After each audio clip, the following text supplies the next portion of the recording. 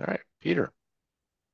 Welcome everyone to Solarizing Your Home or Business. Our webinar is going to cover really the basics of solar, what it's about, what are the considerations for putting it on your home or uh, business structures or even houses of worship. What are the benefits? Why are we doing it? Some of the ins and outs. So a little bit about ourselves. Noel Smith, who is moderating questions, is actually the more experienced solar person and has had solar on his house for more than 10 years and has helped some houses of worship install solar. My name is Peter Puglianese. We're both on the Haverford Township Environmental Advisory Committee, which is sort of how we got involved in it. We joined a few years ago the Southeast Pennsylvania Solarize, and then we spun off Solarize Delco. And so without further ado, let's go into the basics of solar. So obviously, the solar collectors, solar cells are able to directly convert energy from the sun to electricity. And the process, the electricity is then sort of conditioned and moderated by what's called inverter, microinverters, and other similar types of devices. That then puts the energy into the home energy distribution system. Those of you who are interested in using battery storage for emergency power might have a battery. And Noel has a battery in his home system and can explain the ins and outs of that. From there, you are either using solar power generated, consuming it in the house, illustrated by this light bulb, refrigerators, HVAC, et cetera, et cetera. Any excess is going into the grid during daytime hours, for example, when the sun is shining. And then the typical system is connected to the grid and uses net metering. And when the sun isn't shining, it's taking power from the grid and using it for home demand. And so that's the basics. This slide illustrates net metering. So you obviously are generating power when the sun is shining.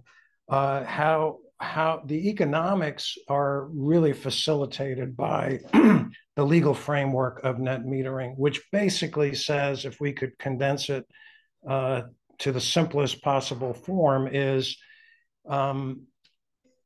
you're reconciling the energy put into the grid and the energy coming out of the grid on an annual basis. And if you're using more energy during that year reconciliation period, you're paying the power company for the power consumed. And if you're generating more, they're paying you a little bit of something. Now, the beauty of net metering is that you are trading power for the retail rate. So you're really getting the maximum financial return on that power that you're generating and trading on the grid, daytime, nighttime, cloudy days, snowy days, et cetera. And so it's a great financial mechanism for the homeowner. One of the reasons why we try to build roughly 100% of your annual consumption is you don't get paid as much for the excess power that you're putting into the grid if on that annual basis you're generating more than you're using. So the benefits, obviously, it is a zero carbon emission energy source, zero carbon, zero other pollutants energy source. So it's beneficial for the environment, beneficial for climate change. One of the things to remember is it's a really good return on an investment. So you're paying for the installation somehow, but what you're getting is you're getting power over 30 plus years um, at at a rate that you've already paid a fixed amount for. And so that whole economic return benefits from the federal tax credit, a 30% tax credit. So basically 30% of the installed cost of solar, you're taking as tax credits in subsequent years of tax returns. Very simple system, no moving parts, no maintenance. Maybe sometimes the oddball thing like, well, a squirrel has damaged something, right? Low risk. A lot of people say, well, I'm thinking I might be moving in 5 or 10 years. Does it make sense for us to install solar? I have a friend who installed solar on two of his houses in Pennsylvania and then moved to North Carolina. And one of the reasons, besides that he is very pro solar power, is that he knew that he was going to get his money back because the statistics show that it's one of the few quote unquote home improvements that you get basically everything back when you sell the house. Now, if you sell the house after 25 years and the output of the system is waning, you're not going to return your original investment uh, in terms of the resale value of the house. But it's pretty much a guaranteed return on investment. I would say when you look at it as return on investment, it's no risk. If you're going to live in the house, you're reducing your power consumption and your bills, so you're getting that money. It's not like the stock market. The return is probably like the stock market. So it's a great investment, which I think is really not so well recognized. And then the last item is resilience and battery, and we'll talk about that right back around as we get a little bit further into it. One of the things we tell people, well, some people ask, do we have to have a battery? Are we going to be cut off from the grid? The answer is no and no. And we'll talk about why you might want a battery. So first question is, are properties suitable for rooftop solar? Ideal is unshaded and a south-facing roof, but east and west is often a configuration that you'll find, and that works as well. Putting solar on the north face of an angled roof, as you could see from this photograph, this is a photograph of Google Project Sunroof, which if you Google it, you'll be able to enter your address and see this kind of image. And the bright yellow is very good annualized sun. And you'll notice that's what you're seeing on the south side of all of these angled roofs. And the north side is a dull orange, right? And sometimes you'll even see a dark purple. And that's really almost nothing. So it's a very good visual indication and statistical information regarding, well, if you input how much your bill is, your monthly bill is, it's going to tell you how big of a system you would need to achieve a certain percentage and so forth. Anyway, the other really important thing for you to think about, and when we try to help people with solar, that's top of the list, is how old is the roof, right? So 5 to 10 years, great. Not something you really have to think about. Brand new, even better, right? If you're in that 15, 20 plus years, definitely you're going to pause and say, well, I don't know if it's really the right time. The next time we roof the house might be the right time, okay? And so this Project Sunroof is a useful tool. It takes a little bit of time to master, but it gives you good information, okay? How long do solar panels last? Well, rule of thumb is 30 years. They all of the panel specs are publicly available information. You have spec sheets. They will, one of the things that they tell you is what is the guaranteed lowest rate of decline of performance. So solar panels lose a very small percentage of the power over the course of the life of the panel. I would say 80% now from the data that I've seen is a conservatively low figure for what it's going to produce after 30 years. The other thing that people ask oftentimes is, well, shouldn't I wait? Isn't there going to be a breakthrough on the efficiency of solar power? Well, I don't know that there's going to be a light bulb type breakthrough. Every single year, the output and the efficiency of solar panels has been going up at a steady clip for 30, 40 plus years. And, for example, Noel, I think on his house many, many years ago had panels that were rated at 250 watts, whereas today everyone is installing 400 plus watt panels. So they've gotten more efficient. That's driven the cost down. The cost has been, cost benefits been by the efficiency has helped, but also the cost of the panels and the equipment has come down over those years as well. So all the installers have some type of warranties. Manufacturers of the equipment have some kind of warranties. We actually engage a couple of different installers that we've negotiated pricing on, which we'll explain a little bit later. And they have a 25-year warranties on, I believe, equipment, maybe 10 years on labor, if I remember correctly. That's right. And so it's, pretty safe in terms of getting what you need. The vast majority of installations are relatively problem-free. Sometimes there's bumps in the road. And so you want those warranties to use if anything happens.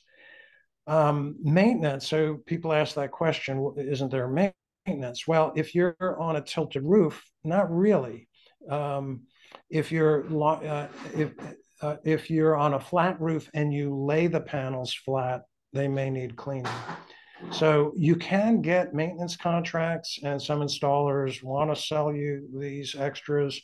I think everyone that we know that has solar has really not had to have a maintenance contract. So what does it cost? What does it save? Well, so obviously there's an outlay upfront for the installation of the equipment, but then you're getting prepaid electricity or free electricity after that installed cost. Certainly, and how long does it take to get to payback? I guess is one way to look at it. And years to payback is one way that a lot of people look at it. Or return on, if you're an investment person, return on investment. But essentially, after that period that you're paying it back by getting reduced power bills. Then essentially it's free electricity, right?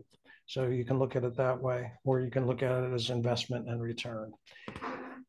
So what's the cost? So this is just an example, an average power use, 10,000 kilowatt hours per year, suitable roof locations, therefore pretty good efficiency in terms of solar radiation availability.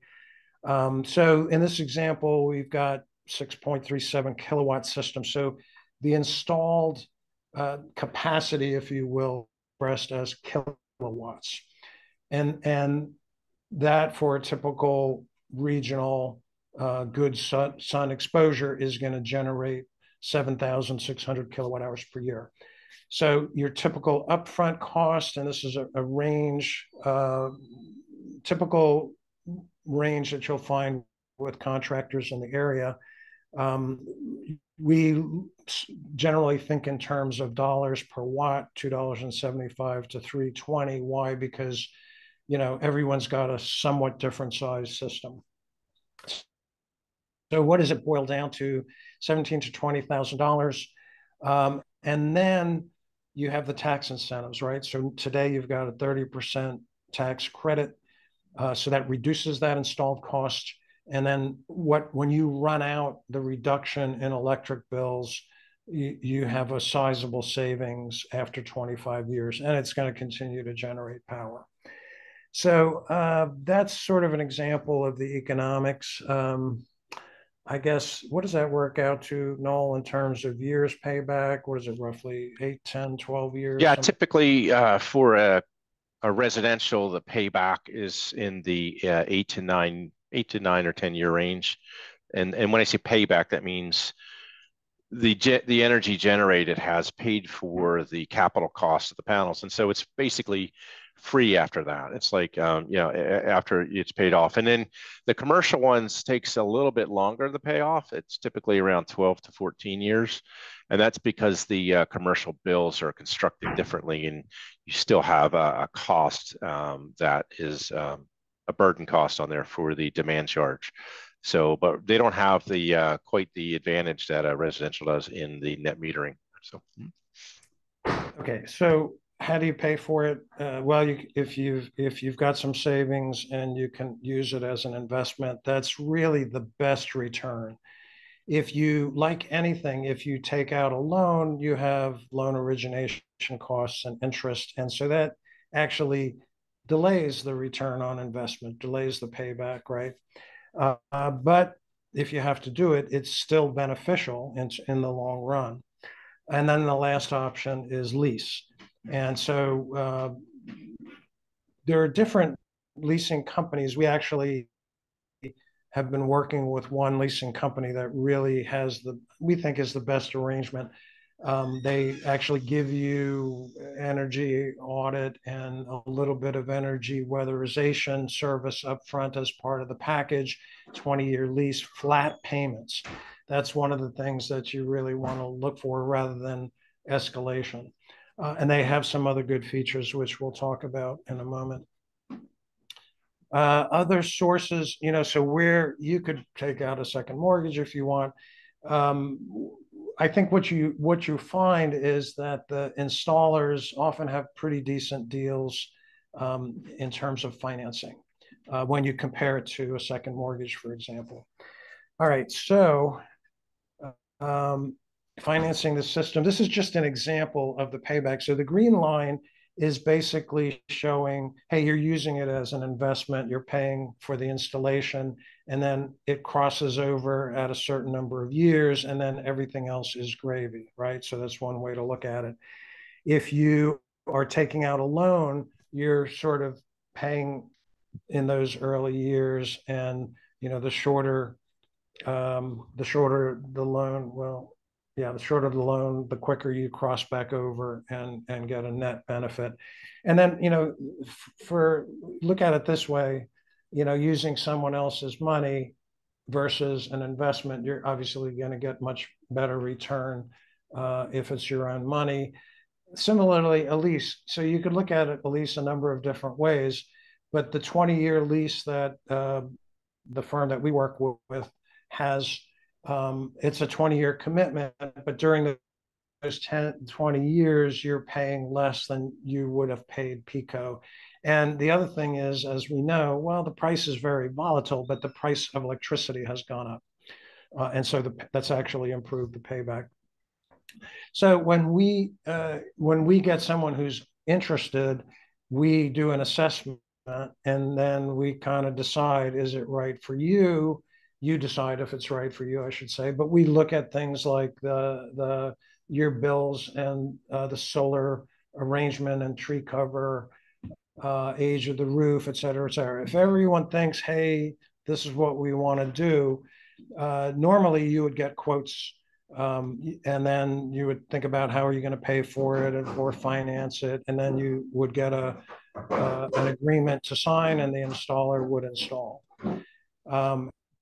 And so this is sort of what the installation process looks like. And mounting racks go on the roof. Roof penetrations, by the way, which also it's got to be done right. But these are warranted hardware that's used for the installations as well. And so, the installers will want to inspect the conditions because they won't want to install on a potentially defective roof, right? That's a red flag for them. So this and the screens that you're seeing on the bottom are a lot of the microinverter systems are giving very, very detailed information about the performance of individual panels and what you're generating and so forth.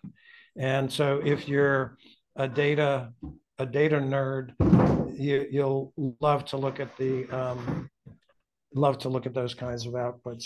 I think I've heard from people that one fellow who's on EAC, Hank, he said for the first year he was like scrutinizing it all the time and marveling at how it was doing. And after that first year, he hasn't paid any attention to it whatsoever. So, okay, so what is Solarize Delco and why are we here? So we're a 501c nonprofit. And what our objective is to educate, to give you a simpler option to installation.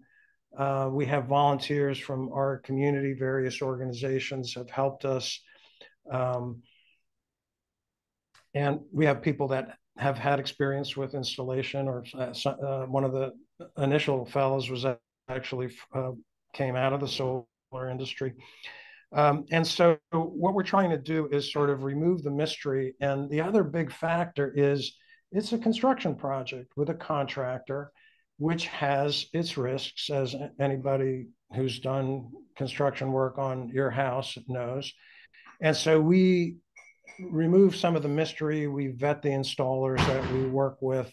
And so we remove a little bit of the risk and the fear, okay? So we help you assess what's the potential for your home versus your current usage, how much can you generate? And then if you agree you want to proceed, we would connect you with one of our vetted installers, okay? And so we have already done that process of evaluating and selecting based on reputation and warranties and pricing. And so one of the things we've done is we've negotiated sort of a better price than average retail for these guys. And so the installer then will evaluate specifics, makes a formal proposal. They will inspect the roof, structural aspects of the roof. And then if everything's good and you proceed, they get the grid interconnection, file the permits, do the installation, get the inspection of the system afterward. And then it gets turned on and voila, you are generating electricity. So federal tax credit, 30%, that's going to last for another 8 years. So that's one of the big facilitators of getting solar installed on your house. We have negotiated some little deals with the installers, early sign-on bonuses in any year. So first 10 customers get a little bit of a discount. We hold little raffles periodically. We also, one of the things, if you haven't already done this, PECO offers a very low cost energy audit. And so we have a code that you can get a discount off of an energy audit. Sometimes they hold events and they'll actually offer it for free. It's normally very inexpensive, I think $25 to $49 normally. And sometimes they'll offer these kind of discounts or sometimes even free. So what do you do if you feel like you really want to do something, but you can't afford it? Well, one way obviously is to take a loan. If you prefer a lease, which really gives you the least financial benefit, but it requires no upfront, you're looking at a 20-year lease, no money down. And the firm that we work with is basically assessing how good is it for your property, and they won't recommend it unless they think that they can beat that your reduction in your power bill is basically on average going to be better than the lease price, the monthly lease price. And they also, they're not really fussy about income. The key thing that they're fussy about is that you're a reliable utility bill payer that can do auto pay, right? So we're all familiar with putting our PICO bills on auto pay. And that's basically what they want. So as I said, they roll in audit and weatherization, and they also have pretty good standard terms like what if I move? Uh, and they will either try to get the next homeowner to keep the system, or they will take the system off if necessary. What if you are on a relatively limited income or Social Security fixed income? One of the things that we're trying to do as part of our nonprofit mission is to make this accessible to as many people as possible. And so to reduce the cost, we are offering grants to income qualified homeowners that want to install. And so we've partnered with Community Action Agency of Delaware County that's going to do the screening, and you could see the income thresholds. And I think if you're an SSI or a TAMP recipient, you're automatically qualified as well. Otherwise, this organization, which is another nonprofit, will take an application and have to do financial verification, which is one of the reasons why we teamed with them, because they have done this for decades as part of their mission to deliver a host of services, including, if you've never heard of them and you're in those income categories, free energy audits and free weatherization for your home. Okay, something else to think about. So what is the future of solar, and how much can we really affect the future of our climate?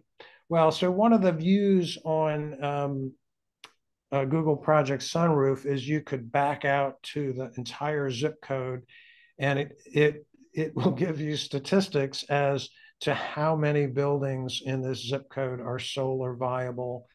The data, warning, the data is sort of automatically processed satellite interpretation. The number of existing installations is probably, well, last updated 2018 for this one. So, but what you could see is a good percentage of the structures in this zip code are pretty good, well configured for solar. So why else should you do it? Well, concern about climate change. It's one of the best things you can do is directly increase solar capacity. We are in a state that is not blessed by environmentally active elected officials. And so our goal, we have statewide goals that were set probably 20 years ago that called for 20 years ago called for the utilities getting 0.5% of power from solar. And we've been stuck at that level for a decade now, right? So this is one of the best ways that you can really have an impact in terms of reducing greenhouse gases and the effects of climate change. So we talked about why is it a good time, tax credits, return on investment, increase the resale value of your home, and reliability in terms of not having escalating utility costs, right? Okay, so why else? Well, we talk about houses of worship. So Knowles actually belongs to a local church, and they installed a 44, rather large 44 kilowatt system. But now there's actually better mechanisms, easier mechanisms for nonprofit entities like houses of worship to implement solar. And, so it used to be extremely complicated for them and municipalities for that matter, because they weren't paying income tax and they couldn't get the tax credit. So now there's a mechanism to get that 30%, even for a house of worship. Okay.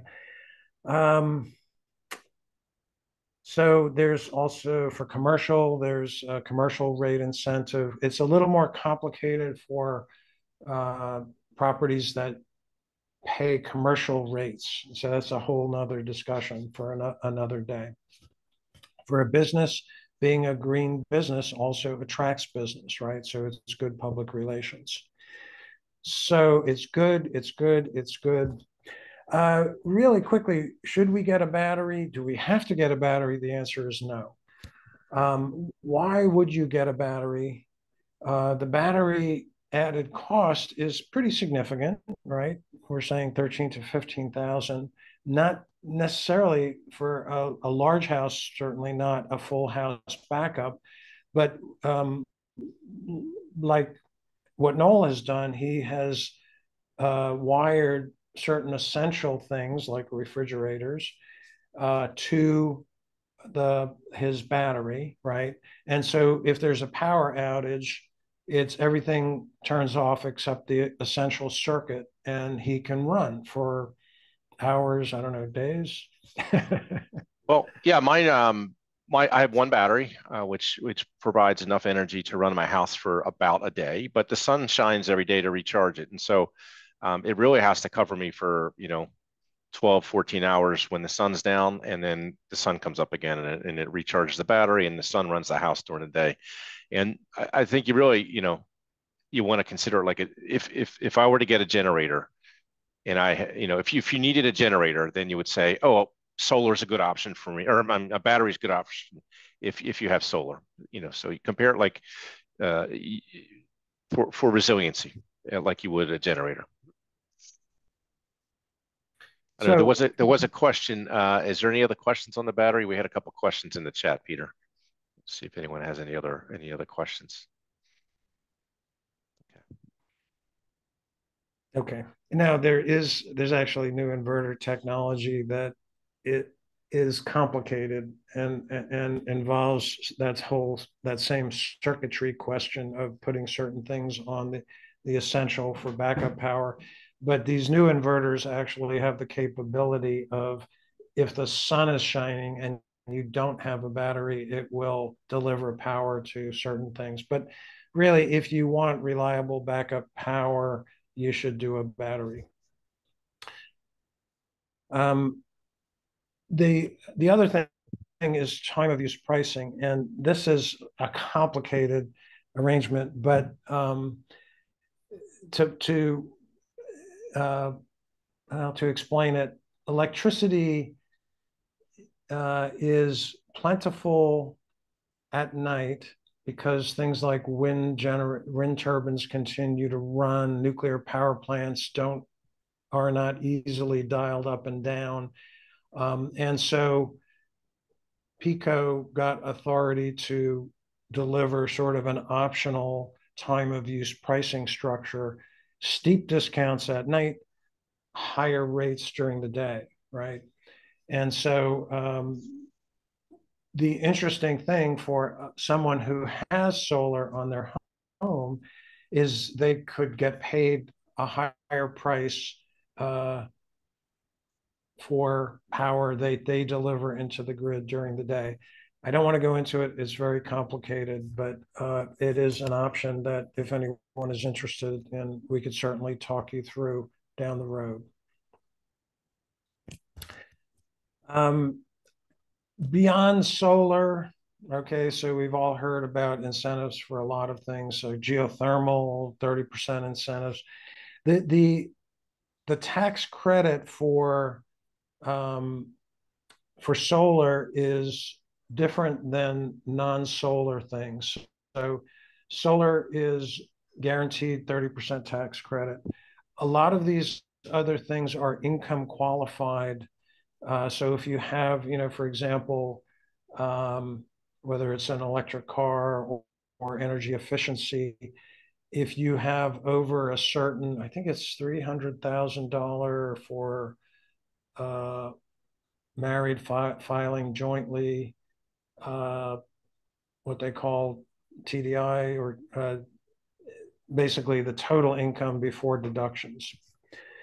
And so people in moderate and low income categories really can get the benefit of helping to pay for things like heat pumps and energy upgrades, even electrical system upgrades necessary for some of these things. And I recently, actually, I just filed my tax return, and we had energy efficient windows put in. And so we got a $600 tax credit for that. Heat pumps, another subject for another webinar. If you're interested in them, look for our other upcoming webinars on heat pumps or videos online. Now, if you cannot do rooftop solar, I would certainly encourage you to continue to try to do things other ways, like buy renewable power. Complicated in today's regulatory environment, but it is possible to buy renewable for under PECO's price. It's just annoying because contracts have a 1-year contract, 2-year contract, and you're always having to sort of reshop. Electric vehicles, certainly encourage you to look at some of the other videos for that. Go to our Haverford EAC YouTube, and we have videos on all of these topics. We have a great website, haverfordclimateaction.org. And if you want to do any of these things, certainly reach out and we can help you do that. So if you're interested in pursuing solar and you want to go it alone, that's great. Hopefully what you've heard tonight helps you do that. If you want to do it with Solarize Delco, really all we need is an email or go online, solarizedelco.org, and schedule a meeting to talk about these things. We would need your power bill, obviously, the address, you would need to own the property, and that's, email, phone number, that's all we need to get started. And we'd be happy to go through, what your situation is, what might be right for you.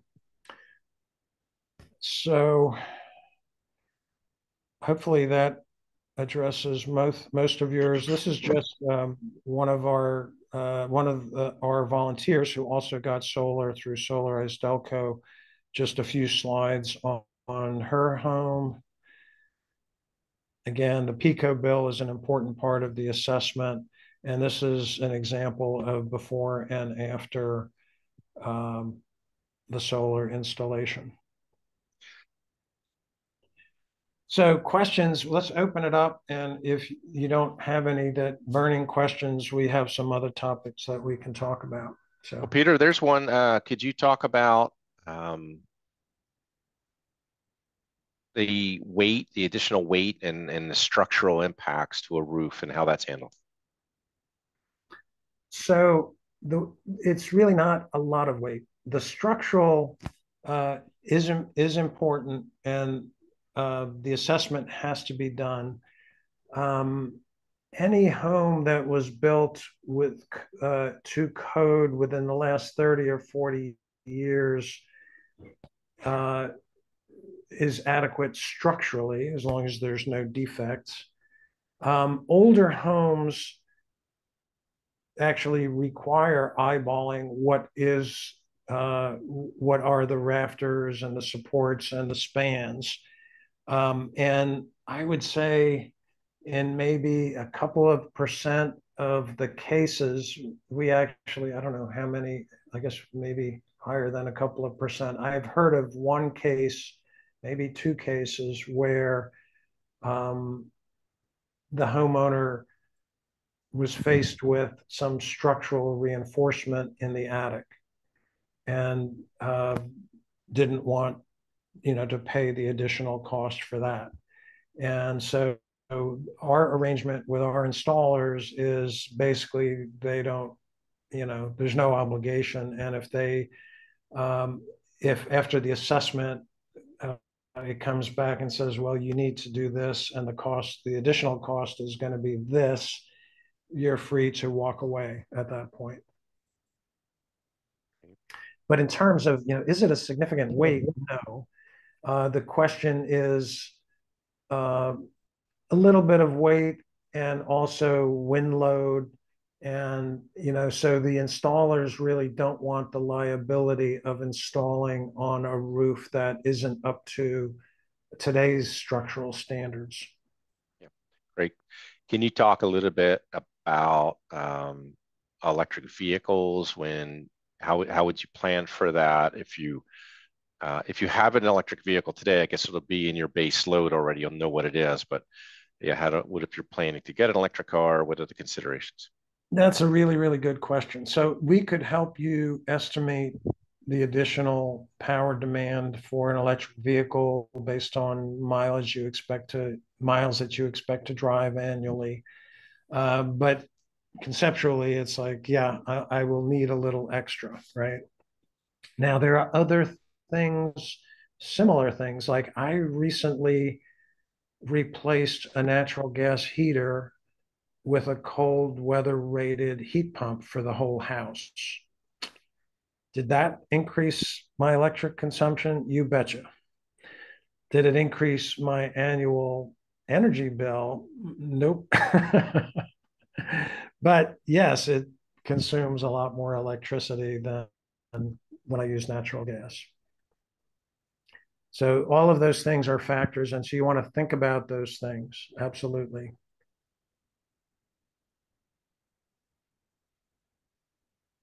Other questions for anyone?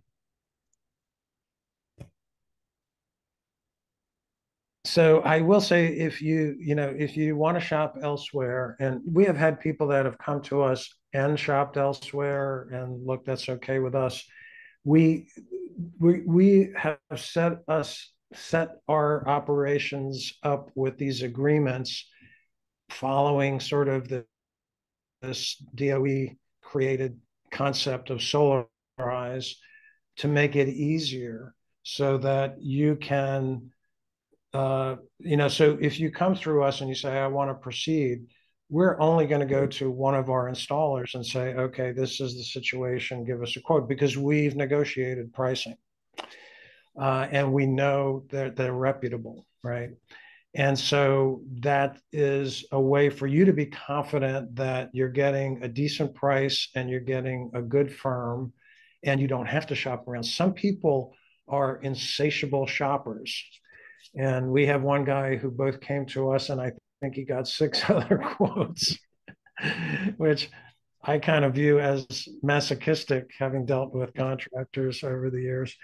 But the difficulty is, with any contractor, you get a lot of apples and oranges opinions also. And that's the other thing, is we have enough experience that,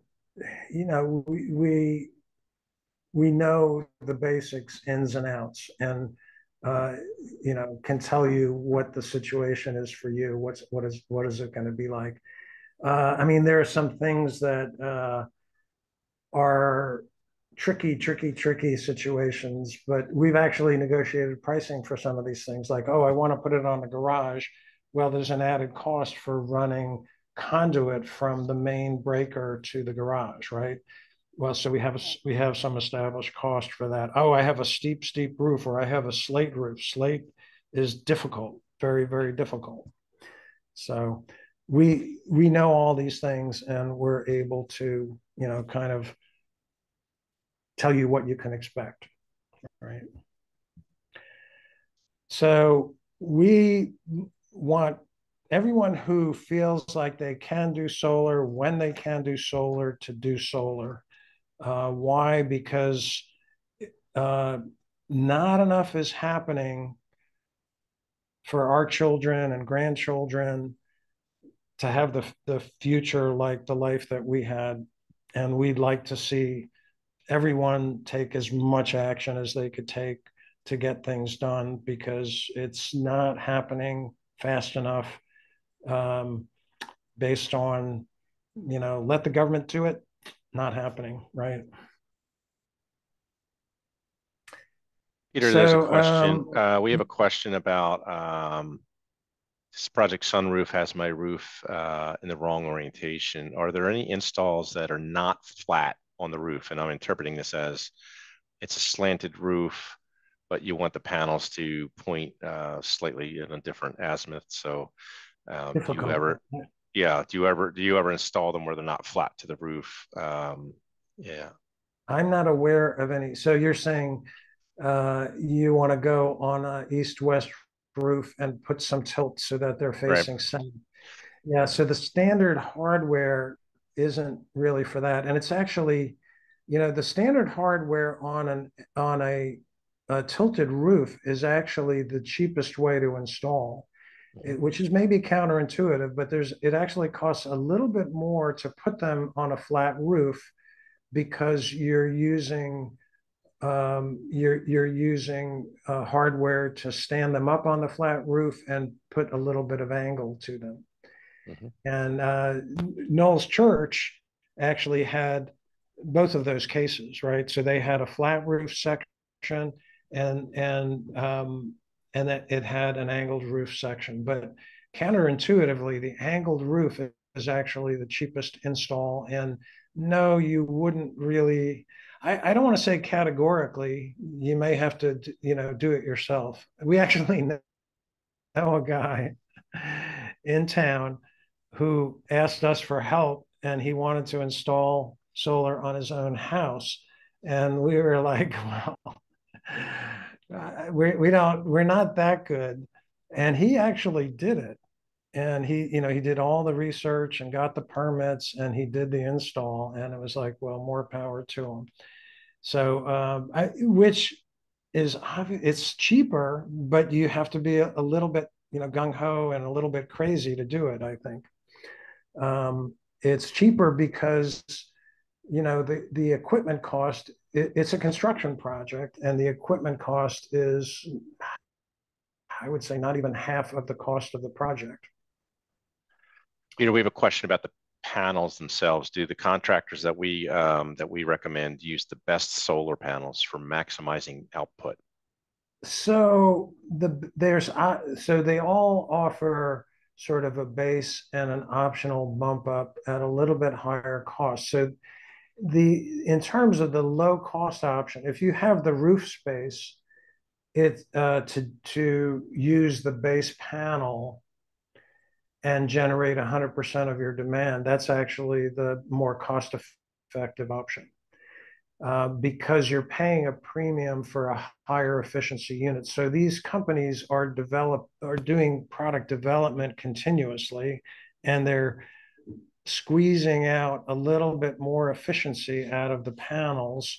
And so their latest model that they just spent a lot of money developing, they're gonna get a premium price. But the way the products have been developed, it's like, well, next year that might be the base, or the year after that that might be the base. So that's what we're talking about. We're talking about, paying extra for an extra 0.5% of efficiency. So the panel efficiencies today are running over 20%, 21. It's been a while since I looked at the specs, but it's very common now to get 21% efficiency panels. And the difference between that and a, a more efficient panel is only going to be on the order of maybe 0.5%, 1%, maybe more if you're buying a really low end panel. There's actually, every once in a while, people have asked us, oh, we've got a warehouse full of 10-year-old panels that are, have maybe a third less output than today's panels. Do you want them? And the answer is, well, no, we're not in the install business, and we absolutely have nothing to do with it that we could do with it. So, but is it worth, so how should I put this? People have done it. They have put in the more efficient panels if they couldn't get to 100% and they wanted to get as close as possible. So that's really the answer I would suggest for you. Great. Yeah. The next question is about the battery systems, and the question is about are the batteries like car batteries? And if it's okay, Peter, I'll jump in on this one. Okay. Yeah. I guess effectively, yeah, they are the same type of battery that are used in electric or EVs on electric cars. I have a Tesla Powerwall, which is the same battery technology that are used in the cars, with different software put on top of it. It's freestanding, in my basement. It's fairly sleek and thin, and is attached to the wall so it doesn't fall over. So that's kind of how the batteries work. But yeah, they're modern. It's modern battery technology. It's the lithium-ion batteries.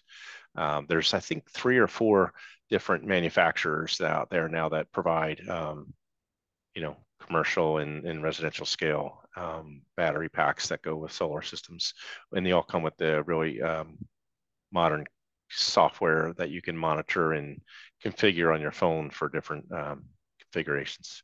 Yep. So that's a little bit about the batteries, but yeah. The next question is, what is the minimum roof area needed to make solar installation profitable? Well, the answer is it depends on a lot of things, but one of the things that's baked into our negotiated pricing is there are certain fixed costs associated with any home solar installation: permits, design, mobilization. So it's the cost per unit output for a small installation is a little bit higher than for a larger installation, right? So, but the answer is it really depends on you. We have had people who our assessment was, well, yeah, you could put solar in, but you've got you've got a little bit of a partial shading situation. The efficiency is not going to be as great for the number of panels that you put on. So the return on investment is going to be a little bit longer. And they say, I don't care. I want solar.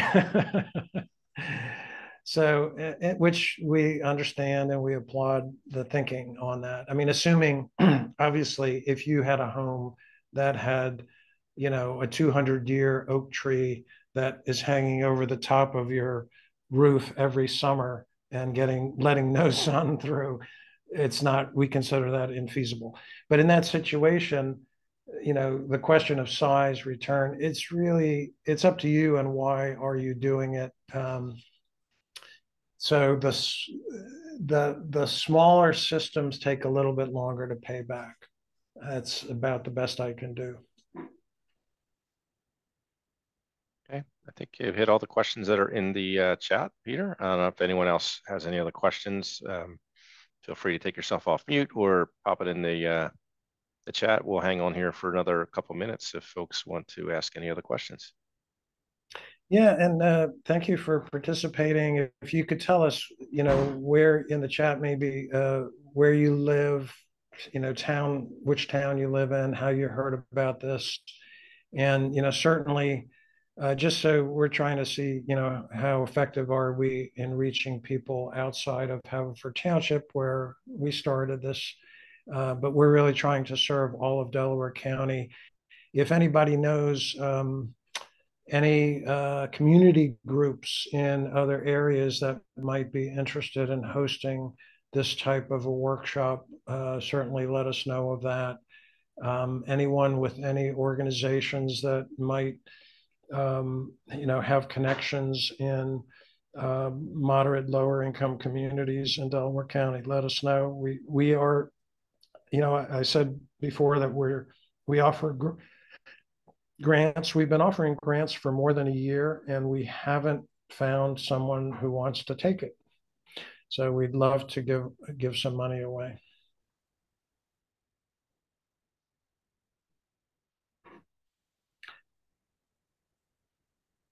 All right. If there's no more questions, I just want to leave it with, hey, thanks for your interest. Thanks for wanting to do something about the environment and climate change. And if you think this might be for you, even if you're not sure, reach out to us, either send us an email or go to our website and sign up for a little assessment session, and we'll be happy to do our best to help you understand where you're at with your home. Thank you. Thanks, everyone. Thanks. Have a great night.